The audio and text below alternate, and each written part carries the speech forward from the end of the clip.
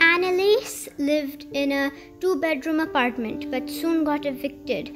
Her father and mother didn't have any money and they couldn't find any jobs. They relied on a soup kitchen and donations from neighbors. One day, Annalise's friends saw her in the soup shop and thought that she was poor, so they didn't want to be her friend anymore. They thought to abandon her. Jennifer was Annalise's only real friend and decided to help her. They started a YouTube channel in which they talked about Annalise's problems and how people can help the poor. Soon enough, they both became very popular and started earning money on YouTube.